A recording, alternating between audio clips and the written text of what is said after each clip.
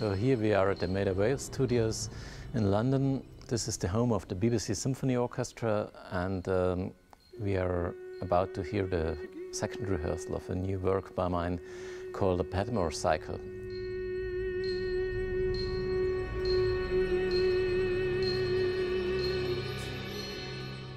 The premiere will be played by the BBC Symphony Orchestra with Gardner conducting and of course Mark Padmore as the soloist. When I wrote the original version of this piece, I really wrote it for Mark Padmore because we've been friends for quite some time. I'm very fascinated by his way of singing and his flexibility as a singer, or rather to say as a musician.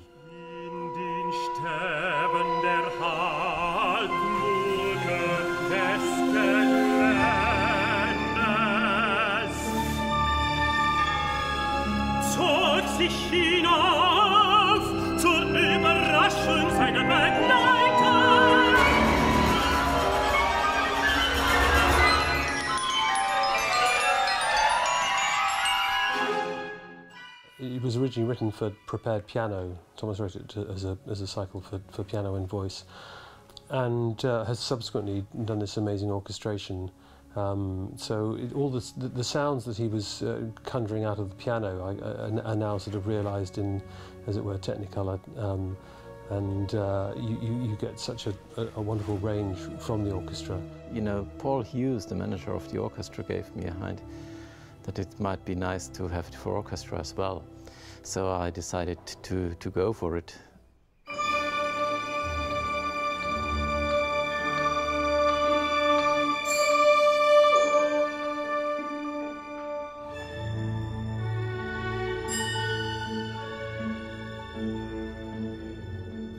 He's given us this gargantuan orchestra to work with, and at first sight it looks quite daunting to have a solo voice and this amazing orchestra with huge effects, enormous percussion section, tuned piano, low basses tuned down to low A's, which is a real rarity.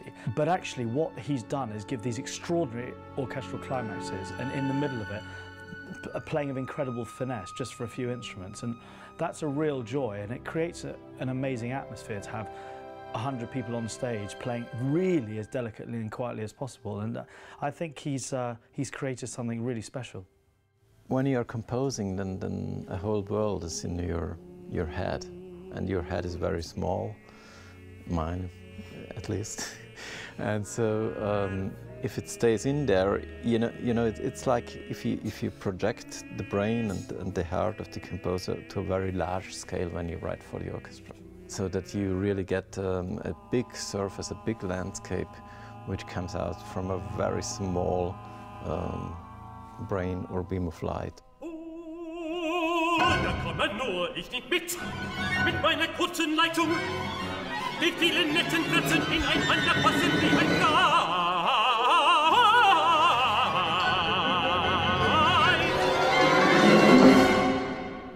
What's lovely with Thomas is we've talked about lots of different things. It's not just been purely on musical matters, and we've talked about literature and spent time together.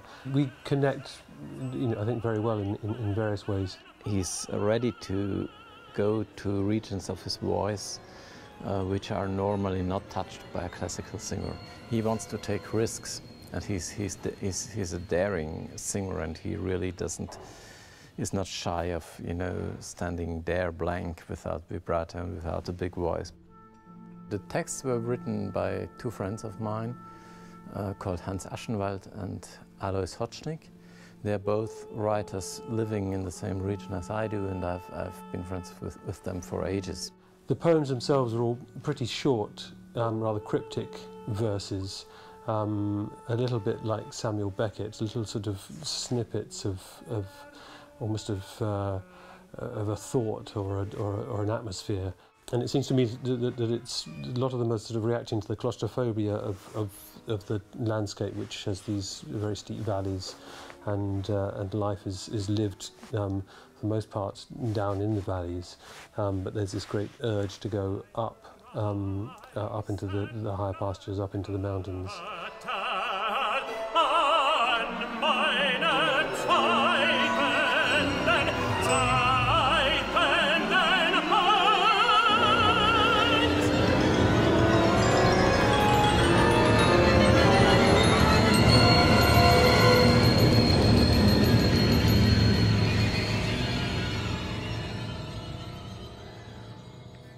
nature plays a major part in how I see the world.